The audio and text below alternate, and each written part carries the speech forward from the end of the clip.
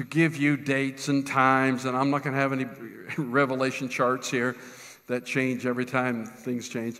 But what the Spirit of the Lord has laid on me is the fact that in the book of Revelation, people are worshiping.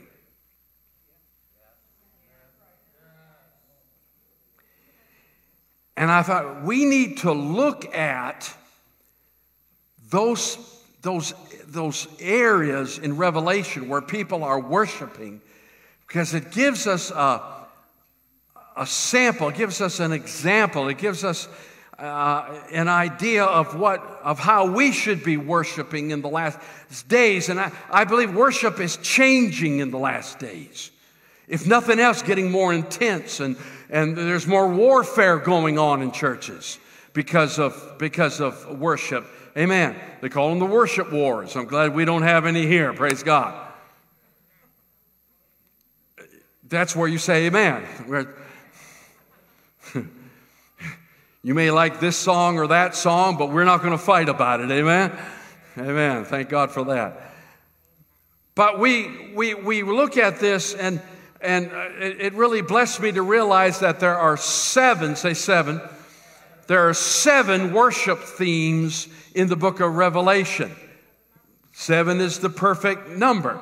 Then I began to look at how many other things there are in there. There are 7 spirits, 7 churches, 7 vials, 7 trumpets, 7 angels, 7 kings, 7 thunders, 7 seals, 7 candlesticks, 7 stars, 7 horns, 7 eyes, 7 trumpets, 7 crowns, 7 plagues, 7 vials, 7 heads, 7 mountains, 7 lamps, 7 descriptions of Jesus. There are 21 sevens. 7 times 3. 3 is the number of Revelation, the Trinity, right? So this cannot be a coincidence that there are 21 sevens in the book of Revelation, including 7 acts of worship, 7 moments of worship in the book of Revelation. So let's go to chapter 1, verse 1, and we'll get into this, and we'll get into the Word of God. And I'm going to read 11 verses. And I know sometimes I read a lot of verses, but for some of you, that's more word than you read all week. Okay. Don't look at me in that tone of voice. The revelation of Jesus Christ. It's not just His revelation, but it's a revelation about Him. It's not really a revelation about the last days. It's a revelation of Jesus, which God gave Him to show His servants things which must shortly take place. And He sent and signified it by His angel to His servant John. He kind of talking about himself in the third person, who bore witness to the word of God and to the testimony of Jesus Christ, to all things that he saw. Verse 3. Blessed is he, I am blessed, who reads and those who hear the words of this prophecy, and you got to hear and obey those things which are written in it, for the time is, it's nearer now. John, to the 7 churches which are in Asia, that's basically Turkey, grace to you and peace from Him who is, and who was, and who is to come, and from the 7 spirits who are before His throne. Next verse. Come on, keep up with me. Thank you. And from Jesus Christ, the faithful witness, the firstborn from the dead, and the ruler, say ruler, over the kings of the earth. Woo! The president has a boss.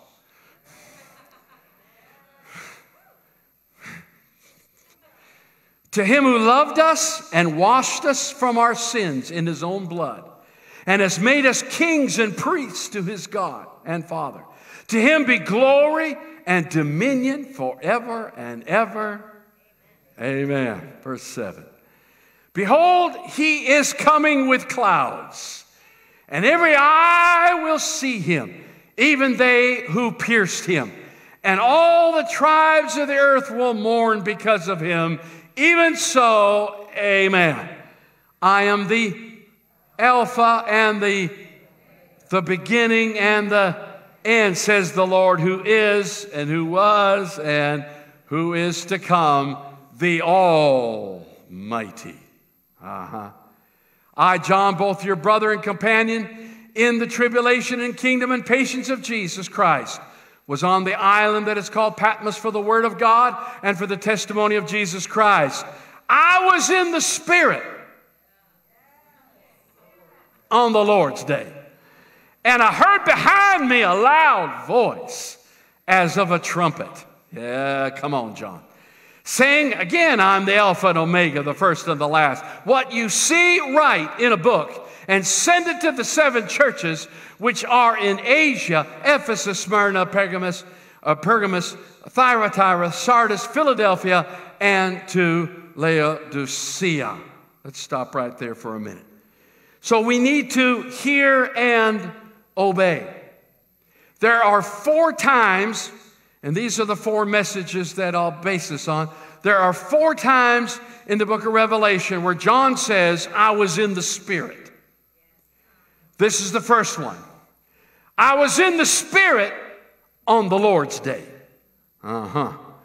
He put that in there. He just wasn't in the Spirit, but he was in the Spirit on the Lord's day. Now, a lot of people like to say, oh, that's cute. He's just saying it was Sunday. Well, that's okay. You can interpret it that way, certainly. He's saying, I was in the Spirit during the Sunday morning service on the island of Patmos, amen, while I was boiling in oil. Yeah. I was in the Spirit.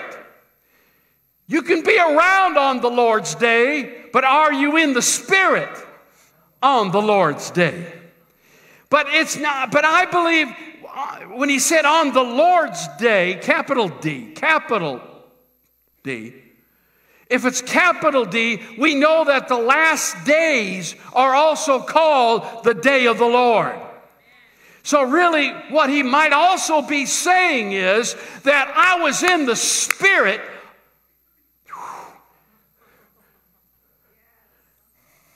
I was in the Spirit. I'm trying to think of the date today. Yeah, but what month is it? November? Okay. I was in the Spirit November 26, 2023. And we're that close. Here's the thing about being in the Spirit. One man put it like this: when you're in the Spirit, time and location collapse. There is no time. There is no location. When you're in the Spirit, you could be in any time. And if you're in the Spirit, you could be in any place. In other words, he said, I came out of my physical being in prison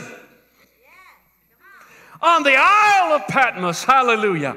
One of those Greek islands. Whew. I don't think he was enjoying it too much, though. But when you get in the Spirit, you see things you can't see in the natural. You go to places you can't go in the natural.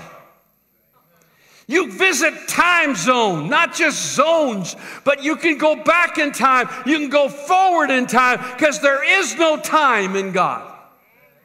How many want to spend more time in the Spirit? Woo, hallelujah. I was in the Spirit on the day of the Lord. God took me and just kind of raptured me forward in the Spirit. My body's still where it was. But I'm thrown forward in time, and I begin to actually see the last days. Is that powerful? Is that powerful? So 4 times he says it. He says, I was in the Spirit on the Lord's day. I was in the Spirit in heaven. And then he says, I was in the Spirit on a mountain. And then the 4th one, and we'll preach all through these, he said, I was in the Spirit in the wilderness. In other words, I was in the Spirit while I was in Babylon. You can be in the Spirit while living in Babylon. The problem with the church today is they don't know how to get out of Babylon. The problem with the church today is they actually want to act like Babylon. Oh, I can't get an amen. I'll save that for another day. Come on now. So he's in the Spirit, and he gets these letters to these 7 churches. And some years ago we preached a series through the 7 churches, and I'm going to skip over that. If I get stuck there, we'll never get home. Amen. But those 7 churches are several things. Number one, there are 7 actual churches at the time that John lived, and he's writing to these churches. But some people believe these 7 churches also represent seven time frames. Amen? And so we're living in the last one, the Laodicean church. We're living in the last church, the last day, and there's a message there for us. Some people believe that these 7 churches also represent the tribulation and the stages of the tribulation. We preach through all that, but that's not what's important. Amen. What's important is they got this letter, but then we get to our first worship scene in chapter 4. So let's go to chapter 4, verse 1. After these things I looked, and behold, a door. Chapter 3, the last verse, it says Jesus is knocking at the door. The door's closed, and he's knocking at the door. But the very next verse, remember when John wrote this, there were no chapter divisions. So he just goes from one thing to the other. So he says, and behold, the Lord's knocking at the door. And the very next second, he's there in heaven, and he sees a door standing open. See, this is why I want to preach this, because Revelation is not so much about what's going on down here. Revelation's about what's going on up there. And I want to know what's going on up there, because thy kingdom come, thy will be done on as it is in. Which I heard, and he said, I heard a voice, the first voice, which I heard, it was like a trumpet speaking with me saying, come on up here. Woo! Hallelujah. How many want to go on up there? I don't mean you have to die. I'm talking about in the Spirit. Come up here and I'll show you things which must take place after this. Immediately. Oh, I love it. Woo! He was caught up in the Spirit. And behold, a throne set in heaven. The first thing he sees is a throne. Hello, world, there's a throne. Hello, kings and presidents and powers that be and dictators and people who are trying to kill us and lock us up. There's a throne higher than your throne. There's a king higher than your. There's a person I know that has more power than you. I saw a throne. That's important to understand, that God's in charge. We need to remember that in these last days. When things seem to be out of control, just remember God's using it all to bring his kingdom into the planet. Hallelujah. I was in the Spirit, and behold, a throne set in heaven. So that's the second. In the Spirit. I was in the Spirit in heaven. Wouldn't that be great to get in the Spirit and be in heaven? There are other people, that's happened to other people, happened to Isaiah, right? Wouldn't it be great to get into the Spirit and be in heaven without actually dying? That would be. Oh my God, y'all aren't thinking about it. Y'all aren't thinking about it. Throne set in heaven, and one, capital O, one He's not sharing power with anybody.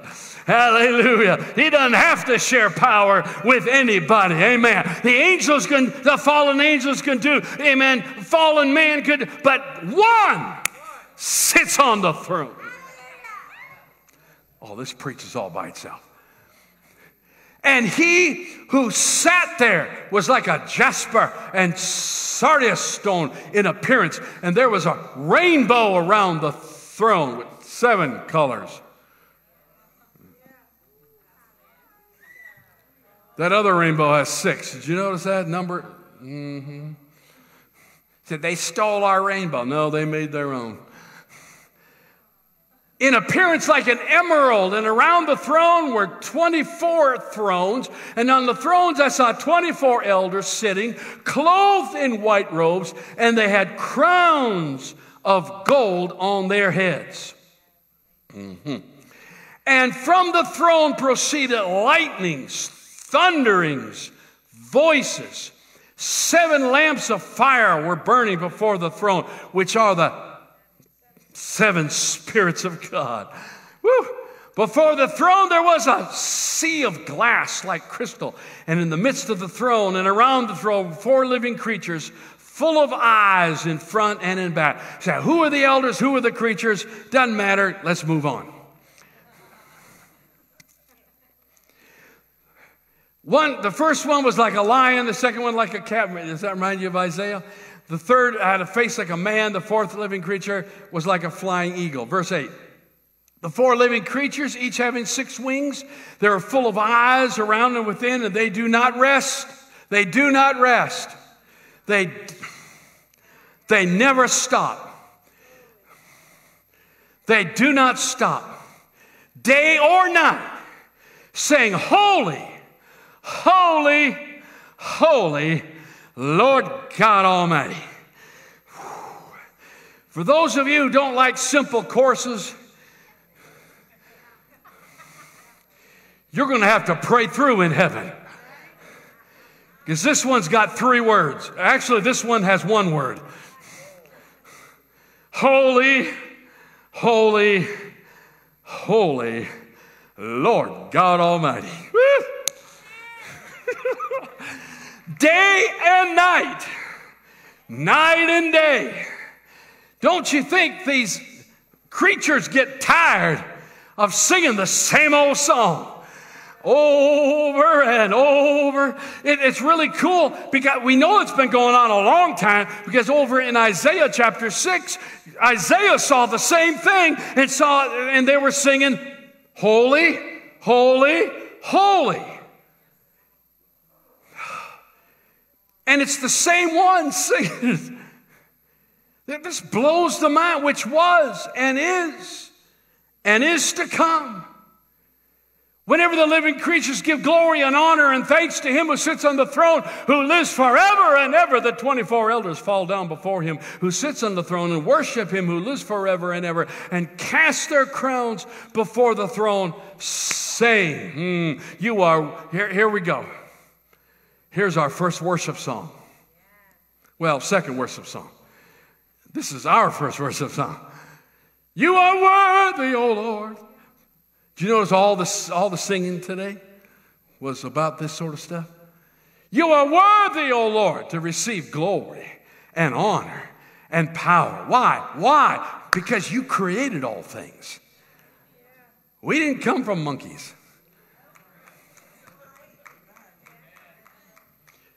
Some of us may act like it, but we didn't.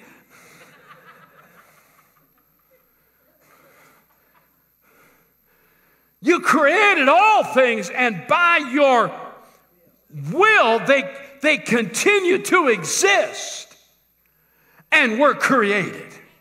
Oh my God, I feel the Lord. Hallelujah. I love these people. I don't believe in God. But yet the name of God, that sacred name of God is Yahweh. Yahweh. Yahweh. Every time they breathe, they say the name of God. Go on, get out of here. Hallelujah. Woo! Now when he had taken the scroll, the 4 living creatures and the 24 elders fell down before the Lamb, each having a harp and golden bowls full of incense, which are your prayers. Don't ever think your prayers are never heard. They're there. They're there. And when he had taken the scroll, did I read that already? Fell down before them, each having a harp and a gold. Yeah. And they sang a new song. Oh, God. Oh, glory. You are worthy to take the scroll and to open its seals. Why? For you were slain, and you've redeemed us to God by your blood out of every tribe and tongue and people and nation. Stop right there. You're worthy because you paid for it. What a price he paid for us. What a price he paid for us. And he says, and you've redeemed us. And it needs to mention here, out of every tribe, every tongue, every people, every nation. Here's the thing about heaven. It's not going to look like Sunday morning.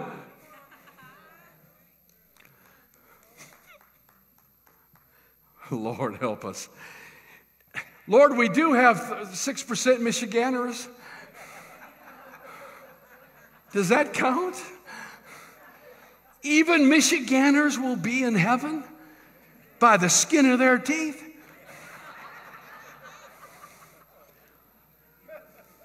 Their new mascot's a cheetah. All right, moving on.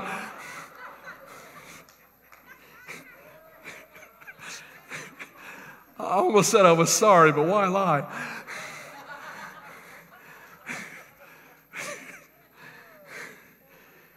Glory to God.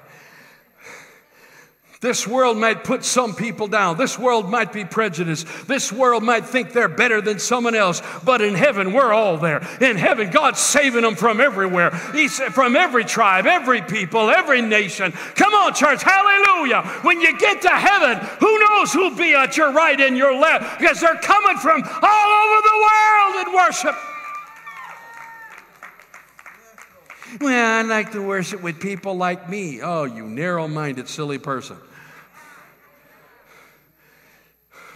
Worship's not about you being comfortable. It's about giving God the glory and the power.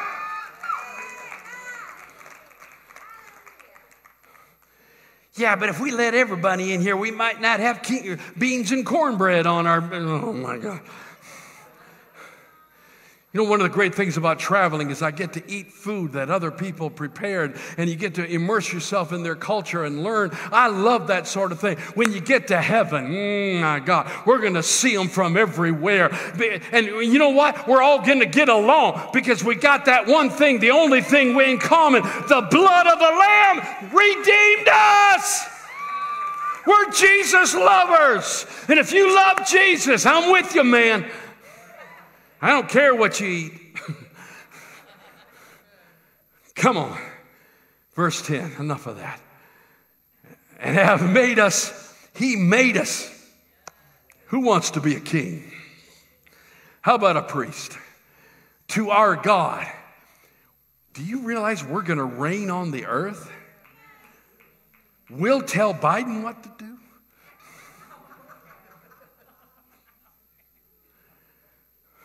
I got Biden on my mind today.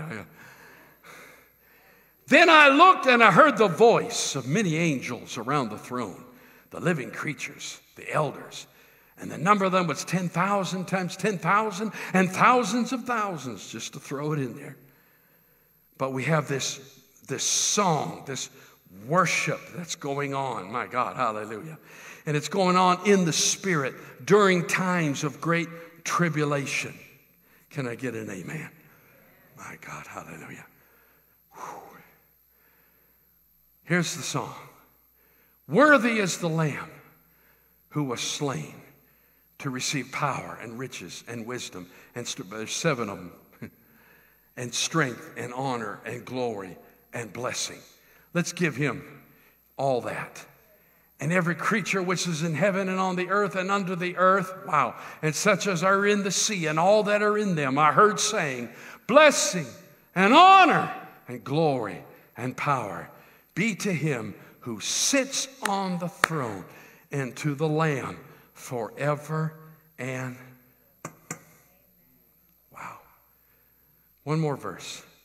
Then the 4 living creatures said, Amen. And the 24 elders fell down and worshiped him who lives forever and ever.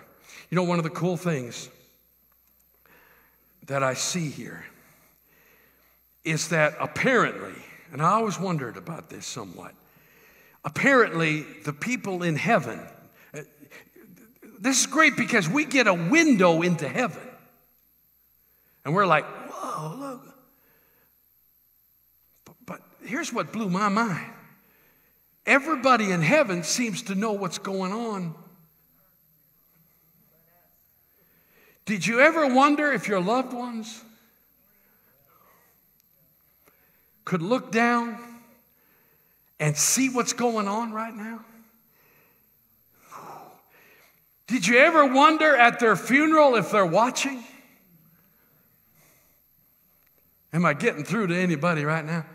I don't know that I can prove it, but this scripture seems to imply that people in heaven know what's going on down here more than we know what's going on up there.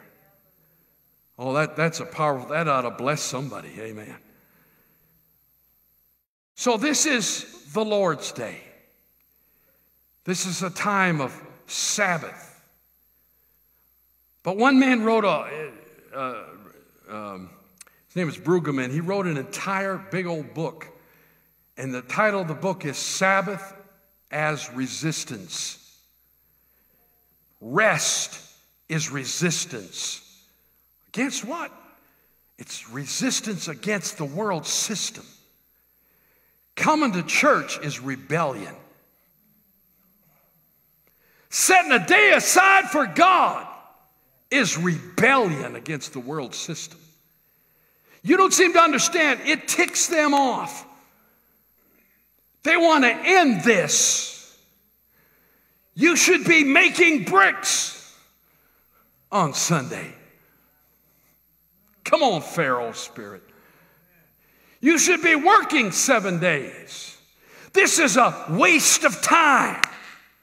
But for them, it's more than that. They hate it. It's against their system because when we come together once a week, we're saying God is greater than what's out there.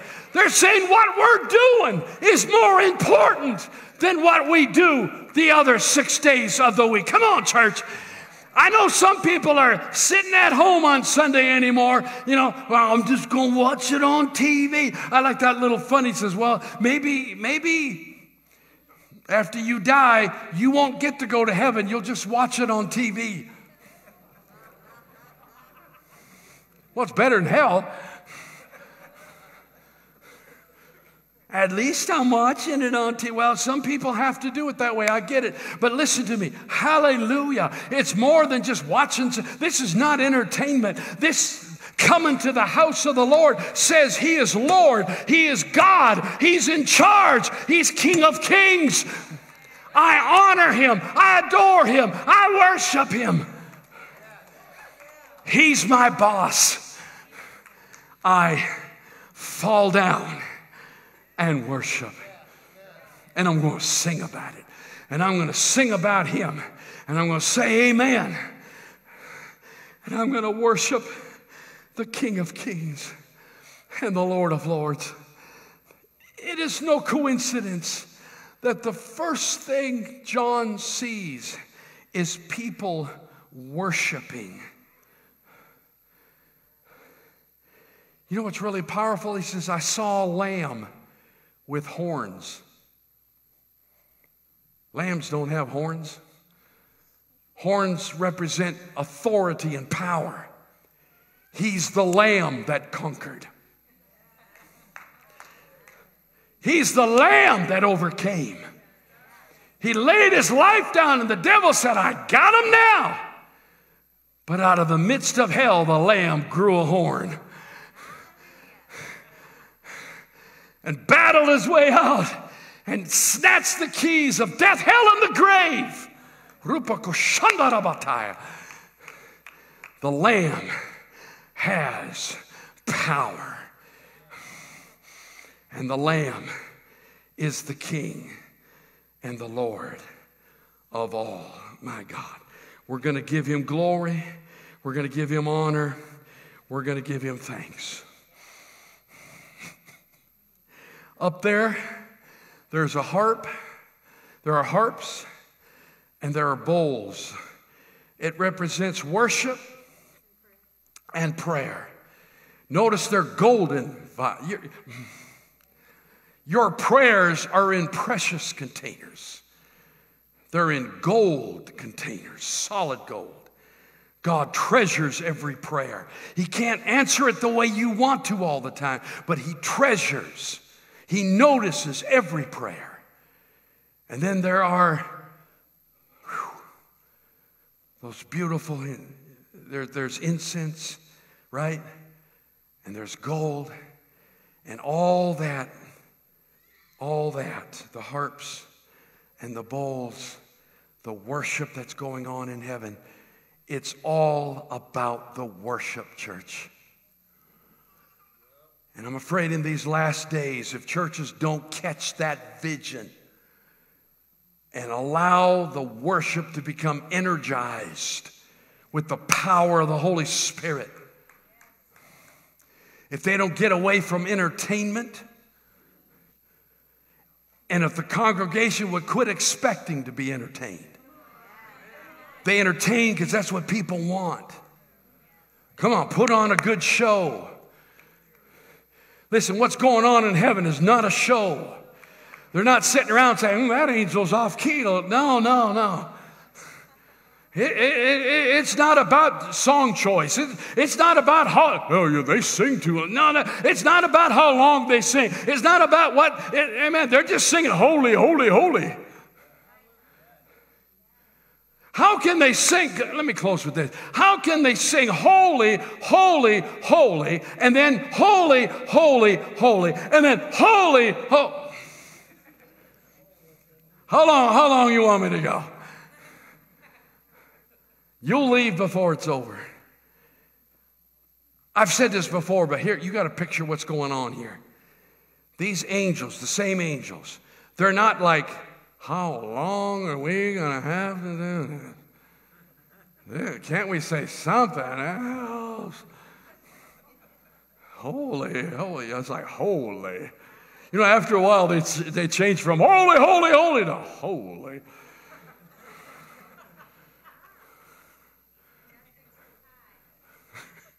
It's one of those words that people use all the time, holy, and they put something. I don't know, the things they think are holy are not that holy. Starting with cows, okay.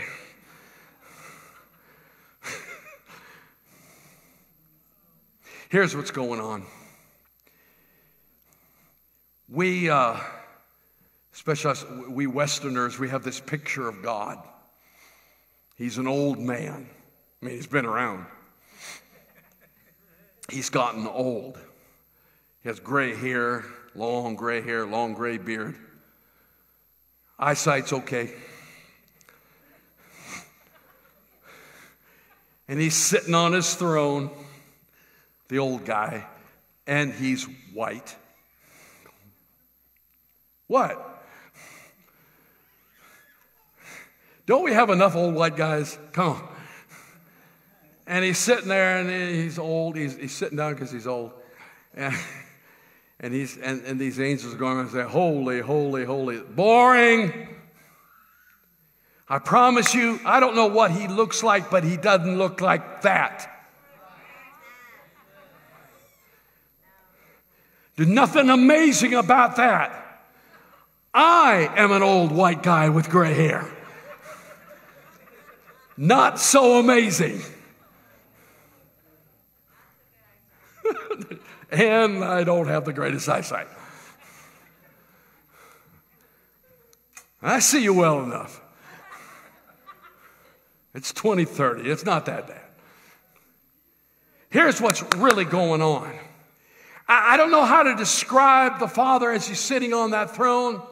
I really don't know what to say about the Spirit, the 7 spirits of God representing the Holy Spirit. That blows my mind. And then Jesus shows up, But what does God look, never mind the Trinity, what does God look like? And what are we seeing on the throne? And why are these angels blown away for thousands of years? And the only way I know to explain it, if you can imagine a beautiful, huge diamond, and you take that diamond, and no matter which way you turn it, he is light. He doesn't, see, that's the problem with the metaphor. Diamonds reflect or refract, is that the word? Light. But he is light. So this diamond, you could look at it for hours. Every time you look, oh, look at that. Oh, isn't that, but this is, look at this. That's what's happening with the angels. They're flying around the throne. They go, holy. They look at each other. They take turns. They see something else. Listen, you might get bored with me. One of the greatest miracles of this church is that some people have been coming here for 40 years. They've heard me preach 4,000 messages, and for some crazy reason, they keep coming back.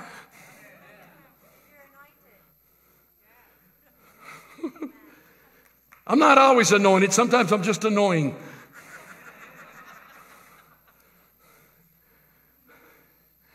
But you're never going to get bored in heaven.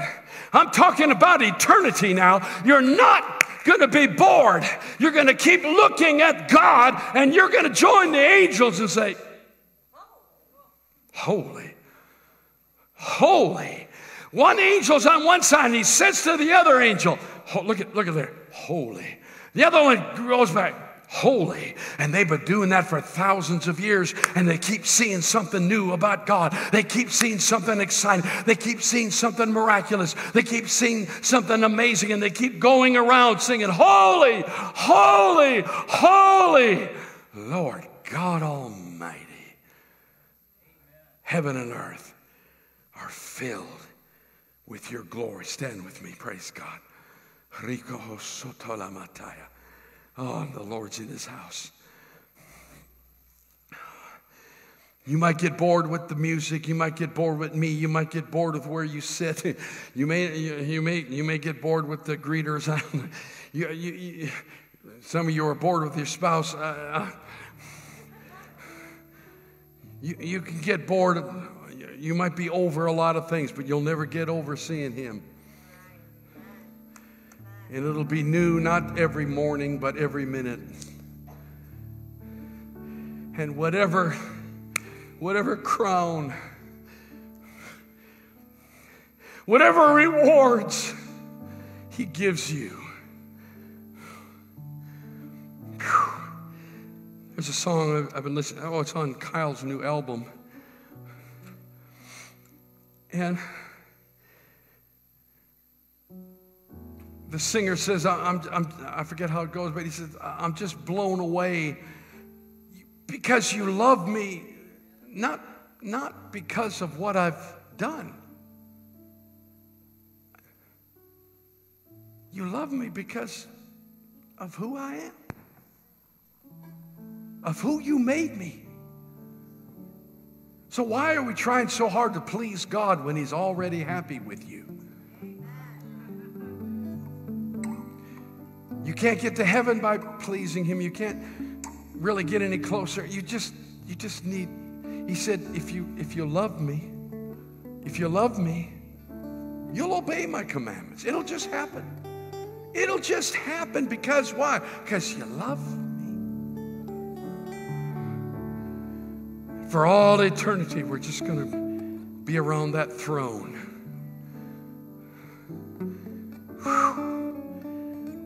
I guess you get to go to your mansion once in a while. I don't know. Clean house. I don't know.